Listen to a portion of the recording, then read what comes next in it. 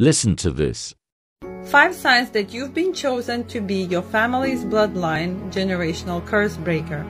Sign number 1, the most important sign, is that you feel like a black sheep in your family. You feel like you were born in a wrong family. You can't relate to any of your family members or even any of your relatives.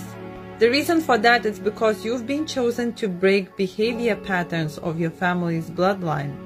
Sign number 2, because of your differences, you might have lots of disagreement with your family, or even worse, they might see you as an enemy. And the reason for that is because of demonic infestation in the bloodline. It's not the people, but the demons that infested the bloodline are seeing you as an enemy because they know you came to cleanse the bloodline. Sign number 3, those who were born to break generational curses, they go through lots of abuse since they are a child and even throughout their life.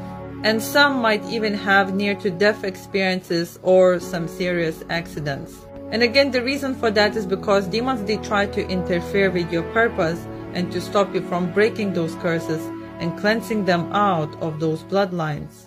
However, there is nothing they can do to stop that, and it just makes us immune to the pain.